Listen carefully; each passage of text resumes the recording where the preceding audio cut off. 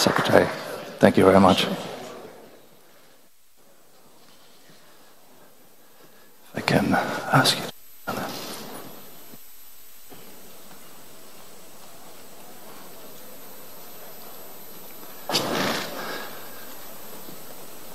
Your Excellencies, a very good morning. I'm pleased to see you all here, and I'm delighted to open the 21st ISS Shangri-La Dialogue, Asia's premier defense summit.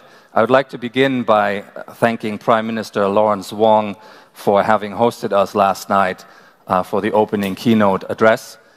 In the keynote address, President Marcos of the Philippines spoke about his vision for a strong and prosperous Asia-Pacific, and he made important points about the integrity of multilateralism and the rule of law. It's fantastic to see so many delegations here at the dialogue. It is fantastic to see so many ministers engaging in defense diplomacy. And in a minute, we will begin the first plenary session here at the dialogue on the United States strategic partnerships in the Indo-Pacific. A brief reminder that all the speeches, all the answers, but also all the questions delivered in these plenary sessions will be on the record. We are technologically enabled here at the ISS, so if you wish to take the floor to ask a question or make a comment, you will have noticed you have a microphone at your seat to do so. You will need your delegate badge, this little badge here, to activate the microphone. Altogether, there are 2 steps involved. I hope that should be manageable. The first one is to put your delegate badge into the microphone unit, which will activate the unit, and then once you seek the floor, you press the speak button. Then your microphone, once you've done that, your microphone will turn green, and your name is added to my list that I have up here. When your microphone is green, it is not a hot mic. When I select you from the list that I have here, your microphone will turn red. And when it does so, it is very much a hot mic. And then you have an opportunity to ask your questions. As always, I'd like to encourage you to keep those questions short and crisp so that we can get to meaningful, insightful answers quickly and get through many of them as we can.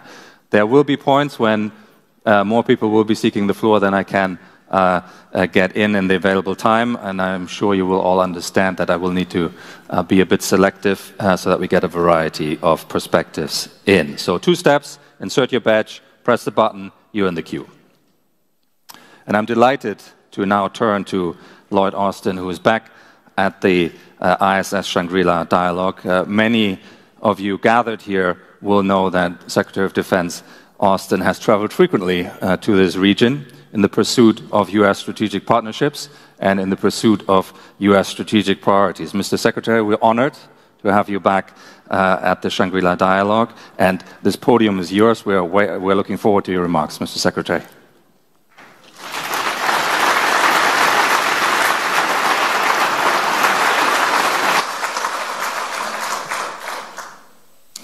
Well, good morning, everyone. It is great to be back in Singapore. And I'm glad to see everyone for my 3rd Shangri-La Dialogue as Secretary of Defense. So this is starting to be a habit. And Bastian and John told me that if I came back again this year, I'd get a free set of steak knives. So let me again thank IISS and our hosts for bringing us together here. This is my 4th visit to Singapore as Secretary of Defense, and I've spoken at a IISS event every time. And there really is nothing like the Shangri-La Dialogue. I'm glad that we've got a distinguished bipartisan delegation here this year from the United States Congress. And let me thank Singapore for being such an outstanding host year after year. I'm especially grateful to Senior Minister Teo and to my good friend, Minister Ong. Let me congratulate Prime Minister Wong on his new role. And you know, it's great to see so many friends and valued colleagues in Singapore, such as Deputy Prime Minister Marles and President-elect Prabowo. We've also got some great partners who are here for the first time as Ministers of Defense, including Minister Kihara, Minister Shen, Minister Collins, Minister Teodoro, Secretary Teodoro, and more. Let me also note that yesterday I had the opportunity to meet in person for the first time with Minister Dong of the People's Republic of China. We had a frank discussion, and that's important. When we all gathered here last year, I said that the right time for defense leaders to talk is any time and every time. So there is no substitute for direct military-to-military talks between senior leaders.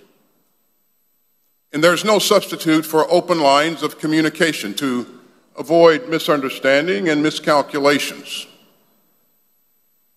As I've always said, dialogue is not a reward. It's a necessity. And so I look forward to more talks with the PRC. Now, I know that you've seen a lot of me in this region. This is my 10th visit to the Indo-Pacific as Secretary of Defense. And I've attended every ADMM Plus gathering on my watch. And that's because the United States is a Pacific nation. And it's because this region, more than any other, is shaping the course of this century. The United States is deeply committed to the Indo-Pacific. The United States is deeply committed to the Indo-Pacific. We are all in, and we're not going anywhere. As President Biden has said, for decades,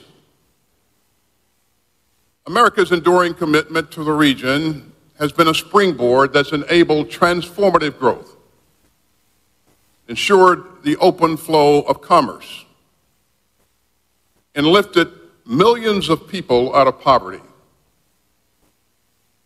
And in today's world, the President noted, that relationship goes both ways.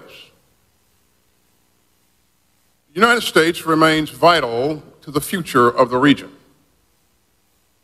And the region is more vital than ever to the United States of America. You know, I made my first trip to Singapore as Secretary of Defense in July of 2021, in the first months of the Biden administration. And Singapore and the region were still in the midst of the COVID pandemic. The whole audience was wearing masks. And leaders in this region were focused on how to source more vaccines and to climb out of the pandemic and open back up. But the region's recovery since then has been nothing short of inspiring. And that's a reminder of how much we can achieve together and how our deep ties can let us come together during tough times. It's a reminder of how the investments that we make today can pay dividends later, and often in new and unexpected forms of cooperation. So, I'd like to summon that spirit again today. We all understand the threats and challenges of today's global security landscape. And they range from the mounting damage of climate change to the specter of pandemic disease, from nuclear dangers to terrorism and turmoil in the Middle East, from Russia's reckless war on Ukraine to actions in this region that erode the status quo and threaten peace and stability. So we've gathered at a hinge in history. But over the past few years in this region, we've risen to meet this moment together. You know, in my first speech in Singapore as Secretary of Defense, I said that our countries share the shores of the Pacific. But we also share an understanding of the power of partnership. We understand that power because we've lived it. The United States and this region are more secure and more prosperous when we work together. And over the past 3 years, we've seen just what that looks like.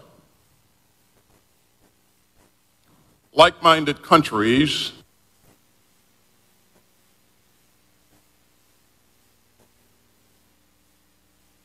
our achievements together over the past 3 years reveal something even more fundamental about this region's future. Today, we are witnessing a new convergence around nearly all aspects of security in the Indo-Pacific. This new convergence is producing a stronger, more resilient, and more capable network of partnerships. And that is defining a new era of security in the Indo-Pacific. You know, in the past, our experts would talk about a hub and spokes model for Indo-Pacific security. And today we're seeing something quite different. This new convergence is not a single alliance or coalition, but instead something unique to the Indo-Pacific. A set of overlapping and complementary initiatives and institutions propelled by a shared vision and a shared sense of mutual obligation. This new convergence is about coming together and not splitting apart. It isn't about imposing one country's will. It's about summoning our sense of common purpose. It isn't about bullying or coercion. It's about the free choices of sovereign states. And it's about nations of goodwill uniting around the interests that we share and the values that we cherish. Now, at the heart of this shared vision is a set of common principles. Countries across the Indo-Pacific, including the United States, are converging around these enduring beliefs: respect for sovereignty and international law, the free flow of commerce and ideas, freedom of the seas and skies, and openness, transparency, and accountability. Equal dignity for every person, and the peaceful resolution of disputes through dialogue and not coercion or conflict. And certainly not through so-called punishment. These principles are widely shared. They are vital. And we've all seen the consequences when states choose to violate them. In February of 2022, Russia's unprovoked invasion of Ukraine shocked the world and this region. And since then, Putin's war of aggression has provided us all with a preview of a world that none of us would want. It's a glimpse of a world where tyrants trample sovereign borders. A world where peaceful states live in fear of their neighbors and a world where chaos and conquest replace rules and rights. But Russia's lawless invasion also reminds us that free countries can rally together to help the victims of aggression. You know, we've all been inspired by the courage of Ukraine's troops and the resilience of Ukraine's people. Governments and people around the world have rushed to help Ukraine defend itself, including countries across the Indo-Pacific. And the United States will continue to stand strong for a free and secure Ukraine, and for an open world of rules, rights, and responsibilities. As Prime Minister Kishida said at the White House just a few weeks ago, we must resolutely defend and further solidify a free and open international order based on the rules of law. And those principles remain vital right here in the Indo-Pacific. You know, President Marcos spoke eloquently last night about the rule of law in the South China Sea.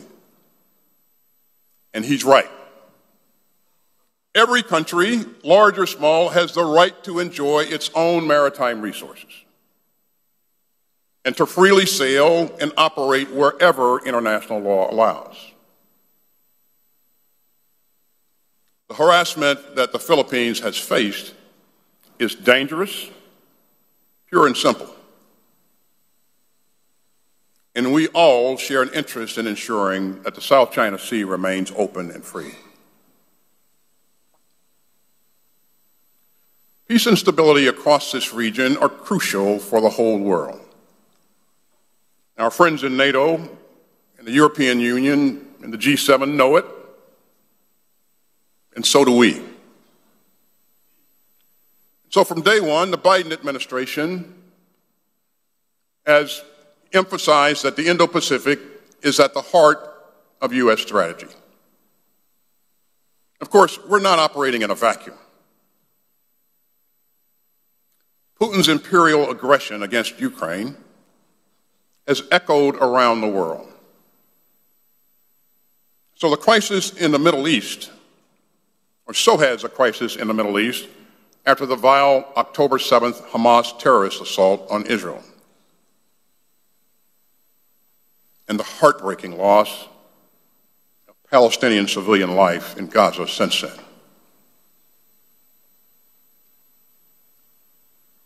But despite these historic clashes in Europe and the Middle East, the Indo-Pacific has remained our priority theater of operations. Because just as what happens in Europe and the Middle East matters to this region, the actions that we take together here will continue shaping the 21st century for the entire world.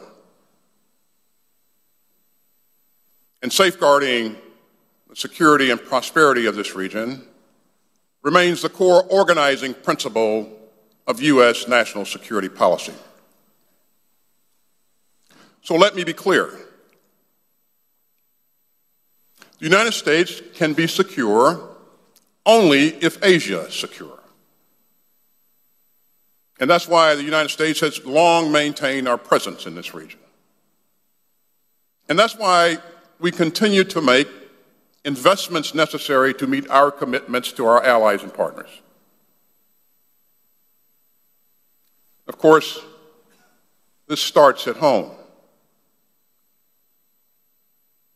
The United States military remains the most capable fighting force on earth.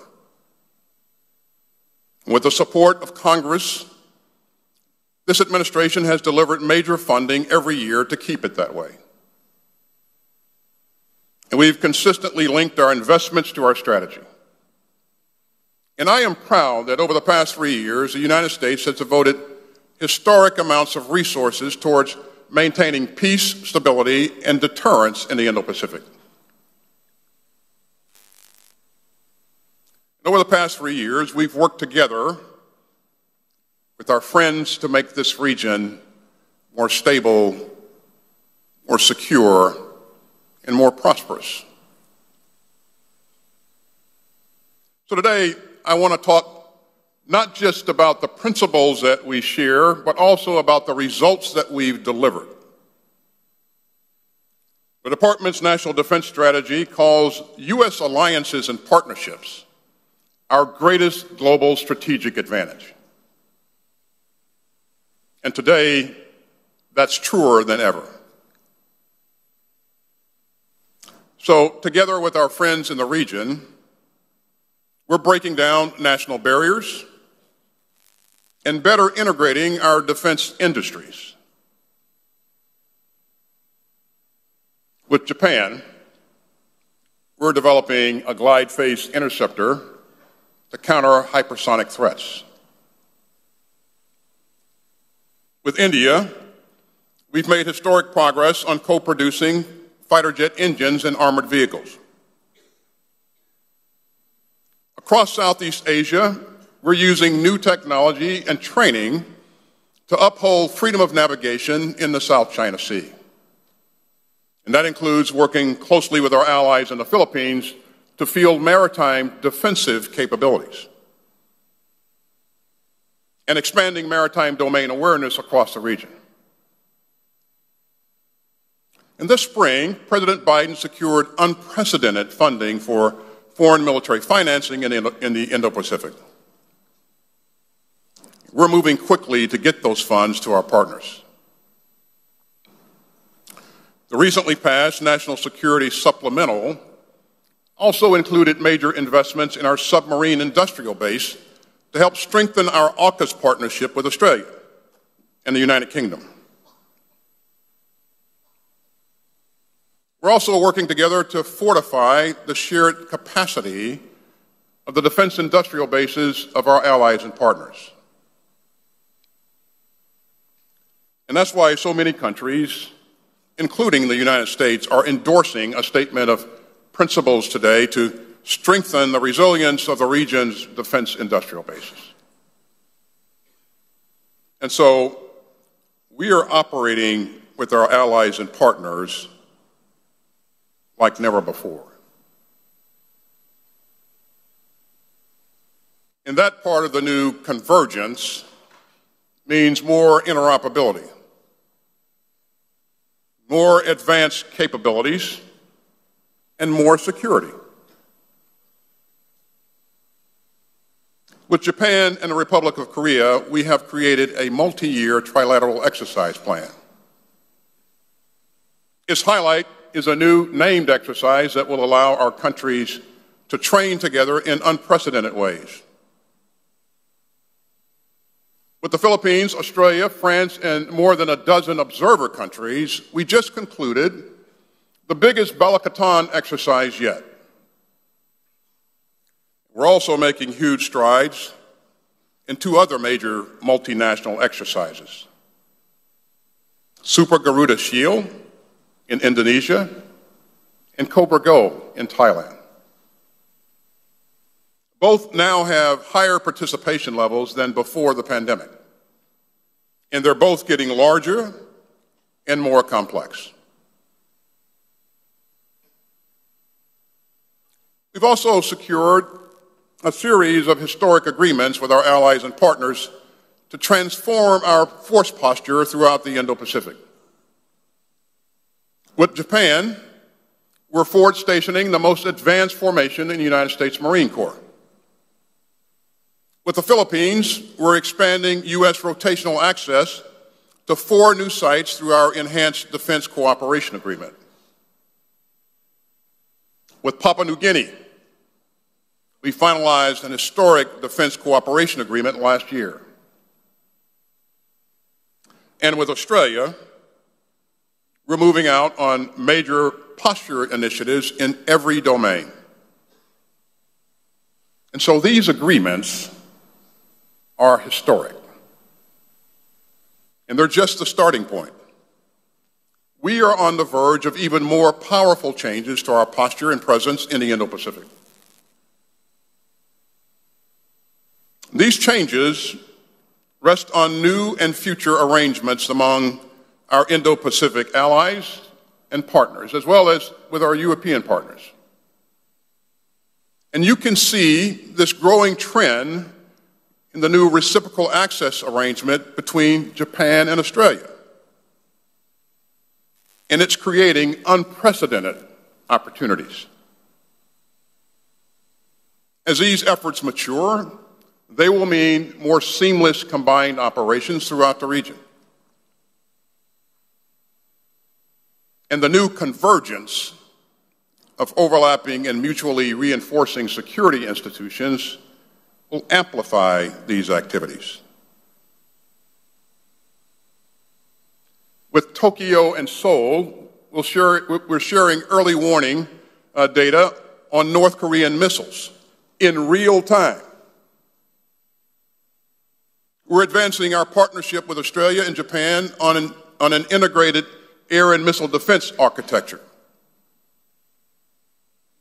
With the Quad, we're helping our partners sharpen their operational picture of their exclusive economic zones through the Indo-Pacific Partnership for Maritime Domain Awareness. We're also investing with ASEAN in training and educational opportunities for the future defense leaders of Southeast Asia. So together, this new convergence has helped us make historic progress in the past 3 years. And we've strengthened stability on the Korean Peninsula. We've supported the status quo across the Taiwan Strait. And we stood up for the rule of law in the South China Sea. Now, sustaining this progress will take teamwork. It will take resolve, and it will.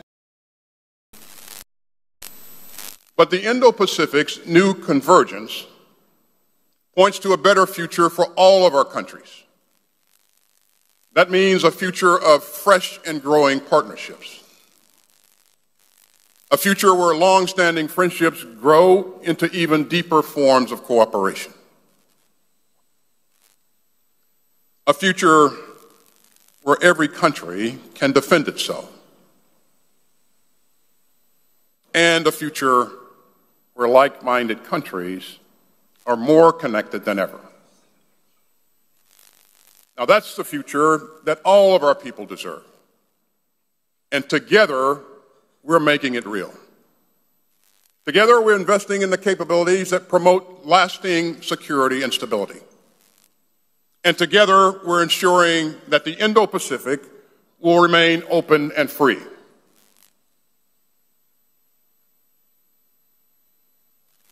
And so I am more determined than ever to build on these historic results of the past 3 years. I am more proud than ever of what we have achieved together. And I am more optimistic than ever about what lies ahead. Thank you very much.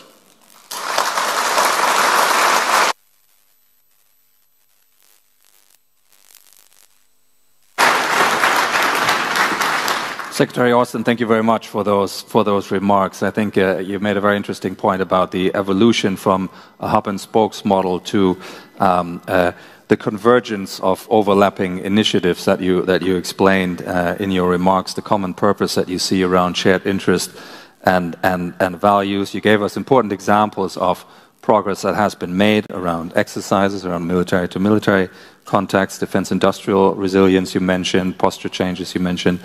And you spoke at the end there about fresh and growing partnerships for that common purpose. So all those are points to pick up on. We will now have a few questions. We'll take a few individual questions and we might start grouping a few of them together. The list is getting longer by the second. The first person I'd like to... So it's a good time to stop then.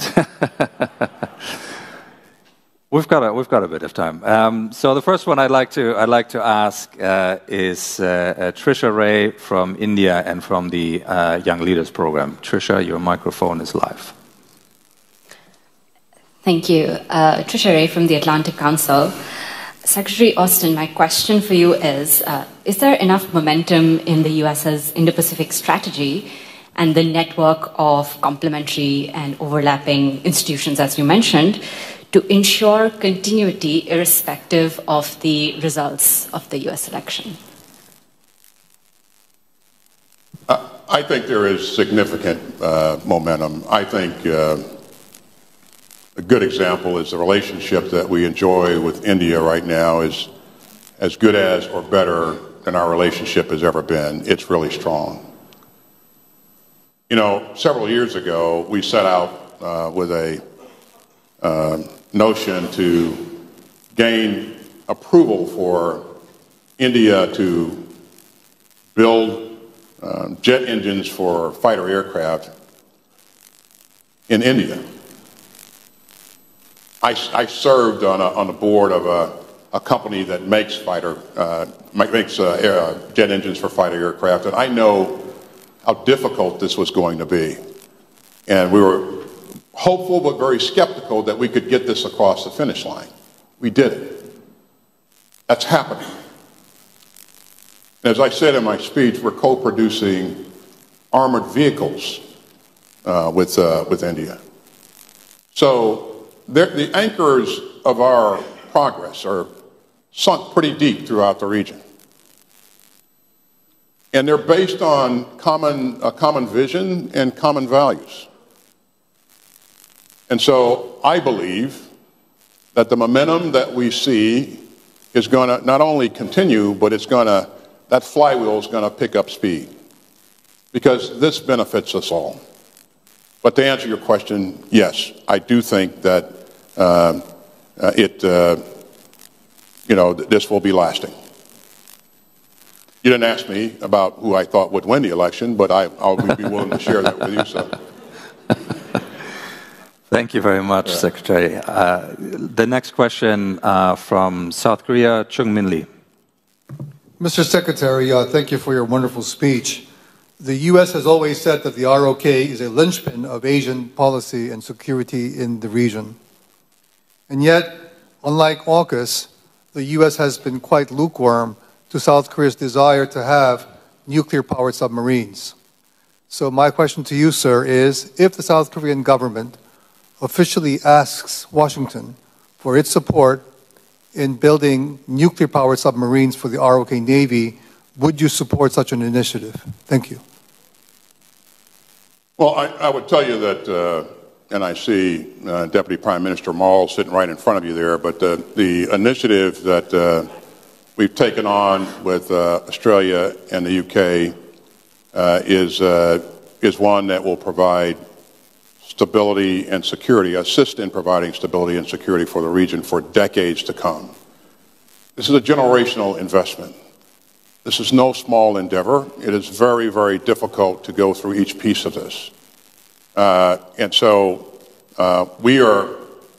we've just started down this path with Australia.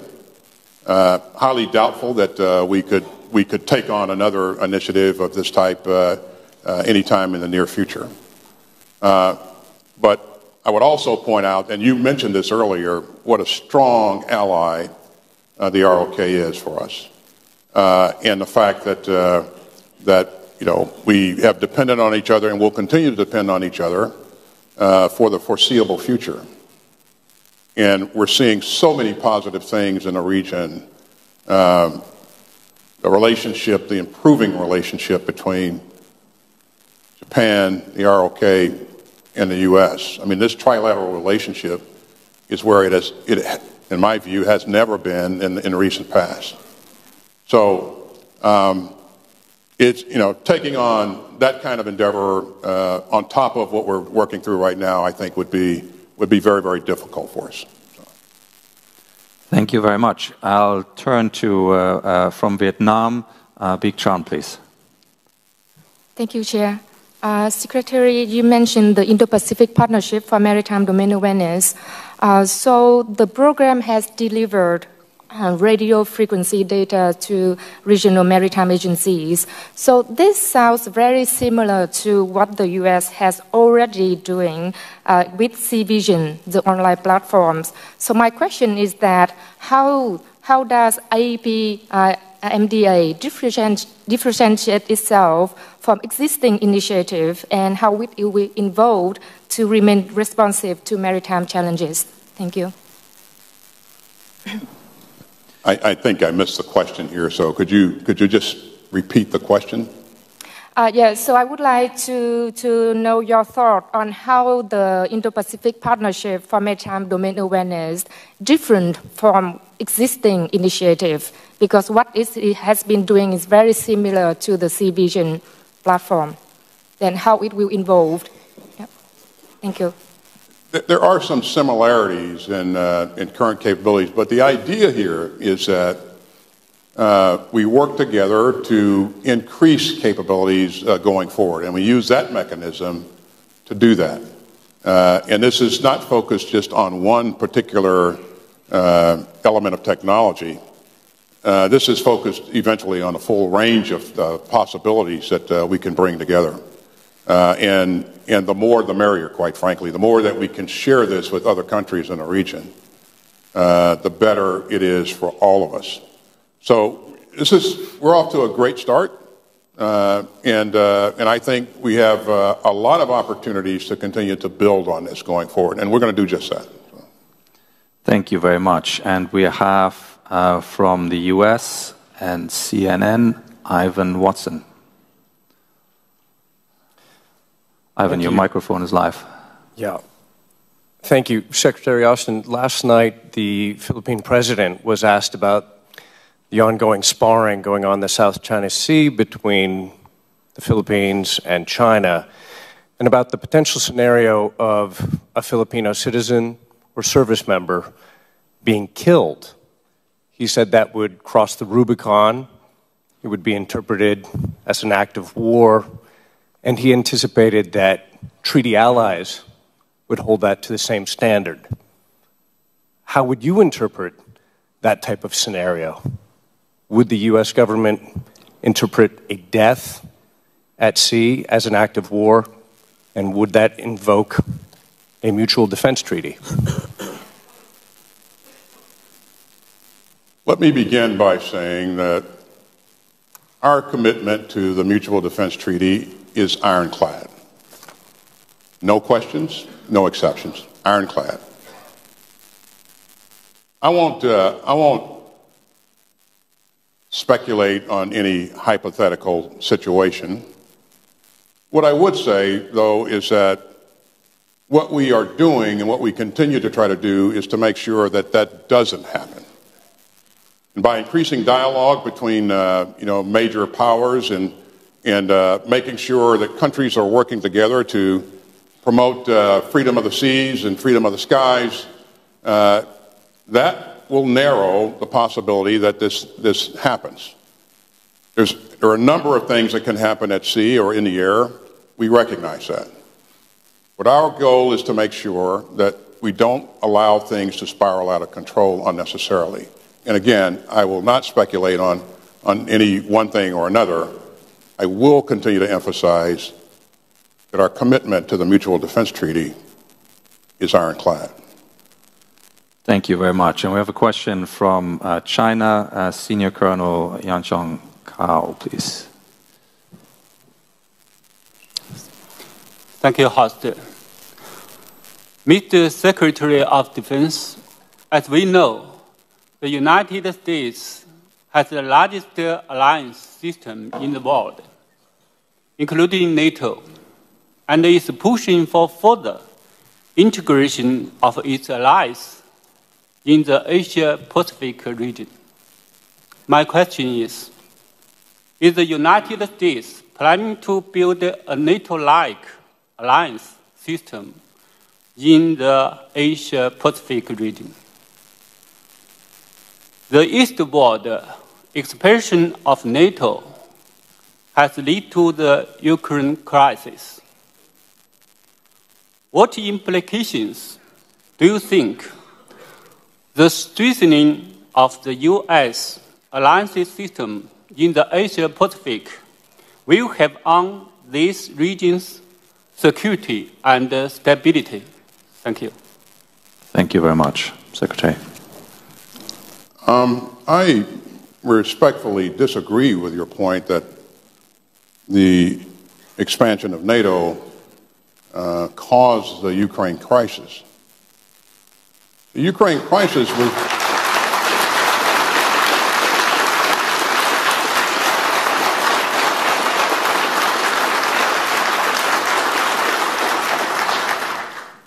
Ukraine crisis obviously was caused because Mr. Putin made a decision to unlawfully invade his neighbor, who had an inferior military at that point in time. He assumed that he could very quickly roll over his neighbor and annex the country. That was 2+ years ago. He has not achieved any of his strategic objectives to this point. But this was brought on because of a decision made by Mr. Putin. As to whether or not we're trying to create a NATO in the Indo-Pacific, I would tell you that what we're doing is what I said earlier in the speech. Countries of like-minded countries with similar values and a common vision of a free and open Indo-Pacific are working together to achieve that vision. And we've strengthened relationships with our allies and partners, and we see other countries strengthening their relationships with each other in the region. This is goodness. But it's because they have a common vision and common values. And we will continue to do those kind of things going forward. So. Thank you. And from Malaysia and the Young Leaders Group, Benedict Verasena. Thank you, Secretary Austin, for the engaging and enlightening remarks. My question is on the point of convergence, which you brought up toward the end of your speech. You know, convergence is a very subjective principle indeed. So what is your view on the principle of convergence in a multipolar world with the rise of middle powers, especially in the Indo-Pacific region, which seems in contestation with the idea of convergence under a unipolar world in the past 3 decades? Thank you. So how strong is that force of convergence while we see middle powers rising and becoming more assertive? Thanks. I think that this convergence is indeed, it's very strong, and it's driven not by a singular treaty. It's driven by a desire for countries, like-minded countries, to work together to ensure that we maintain the vision of an open and free Indo-Pacific and maintain a rules-based international order. And I think because of that, we'll see the momentum increase in a very positive manner. But yes, I do think this is a strong movement, and I think, again, it will occur over time. But in the last 3 years alone, all of the things that I described earlier have occurred in 3 years. I would say that's momentum, and there will be other countries that want to do other things, and that's clearly understood. And as I said, there will be pundits and propagandists who have a different view, and that's fine. We welcome that. But the fact of the matter is, countries in this region really want to protect their fishing rights, their exclusive economic zones, and they really want to prosper. And we want that for them as well. Their neighbors want that for them. So I think there's strength here. Things won't necessarily occur overnight in a lot of cases, but again, in the last 3 years, we've seen some remarkable things. So. Thank you. From France, Céline Payon, please. Thank you, Chair. Secretary Austin, thank you very much for your opening remarks. You rightfully underlined the importance of the strategic partnership. You referred to new and future arrangements with Indo-Pacific partners and also European partners. So my question is, what are your expectations vis-à-vis European partners and allies in the Indo-Pacific theater? Thank you. Well, I don't want to embarrass them by having them raise their hand, but I would tell you that there are a number of defense ministers from Europe in the room with us today. And they're not in the room because I invited them. They're in the room because they have an interest in this region. And, you know, as I engage with my counterparts in Europe, I see an increasing interest in the region and to make sure that things continue to move in the right direction. Even though there's a pretty significant challenge in Europe right now. But I just have to tell you that I see that interest as increasing going forward, not decreasing. So. Thank you very much. We'll take a question from New Zealand. Susanna Jessup, please. Secretary Austin, thank you very much for your remarks. I wonder if you could detail efforts the US is undertaking to de-escalate tensions in your dialogue and engagement with China. Are there any areas giving you hope that regional tensions are not eventually going to spill over into kinetic conflict? Thank you. You're asking if I would detail my conversation with Minister Dong? Is that what you asked? If you don't mind. A short answer is no, but the reason for that is I certainly, we both want to make sure that we maintain an open dialogue here. The key piece here, the key issue is that we're talking. And as long as we're talking, we're able to identify those issues that are troublesome, and that we want to make sure that we in place guardrails to ensure that there are no misperceptions and no miscalculations, and incidents can spiral out of control in a region. But you can only do that kind of thing if you are talking. And you'll recall, you've heard me say every year at this dialogue, you've heard me talk about the importance of making sure that those communications channels are open. And I told Minister Dong that if he calls me on an urgent matter, I will answer the phone. And I certainly hope that he'll do the same. And it's that communication, I think, that will help to keep things in the right place and help us move things towards greater stability and security in the region. But I know that you didn't expect for me to detail my conversation with him anyway, but we did talk about a number of substantive issues that are important to both of us. And again, we will continue to work. We both want to make sure that the channels stay open, and hopefully they will. We'll continue to work on these issues between me and him, but also with our staffs and subordinates as well. So. Thank you very much. And we have a question from the UK and the ISS. Viraj Solanki, please. Viraj. Thank you, Bastian, and thank you, Secretary Austin. Mr. Secretary, how do you see prospects for the Quad grouping of the US, Australia, Japan, and India? There's not been a leadership-level summit this year due to scheduling issues, and do you think the group needs to develop a more overt security-focused agenda to stay relevant, and how does it compare and contrast to the new quadrilateral grouping established the so-called Squad of US, Japan, Australia, and the Philippines? Thank you. So the question is, as far as the Quad is concerned, should we have more of a security focus?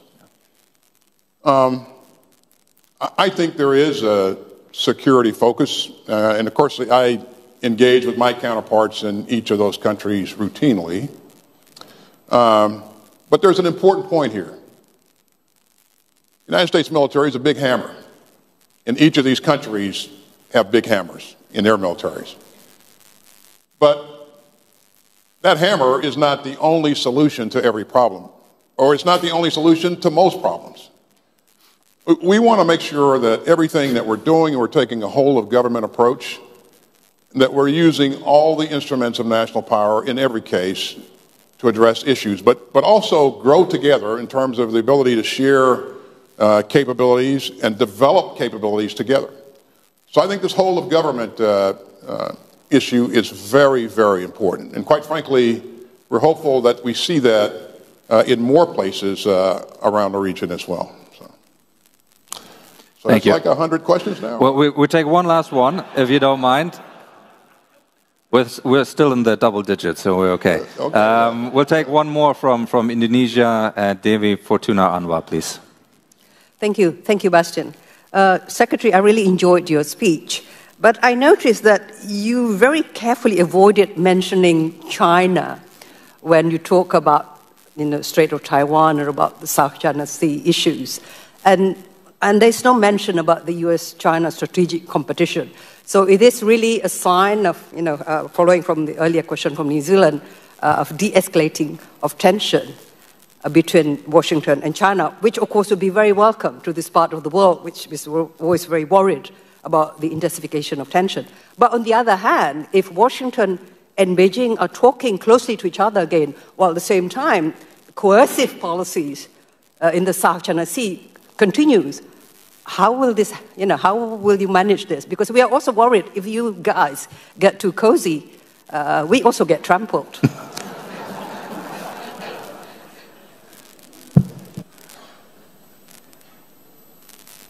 Well, it's clear that, I've said this a number of times, that what we're looking for and what we have, quite frankly, in our relationship with China is a relationship based upon competition. And we're not looking for a contentious relationship. But I really, and to the point that you're making, we really have to be clear about our expectations and the issues that we see that are very, very troubling. And if we have an open dialogue, we can address those issues in those channels. And as you would imagine, Minister Dong and I had the ability to address some of those issues yesterday. I look forward to doing that going forward.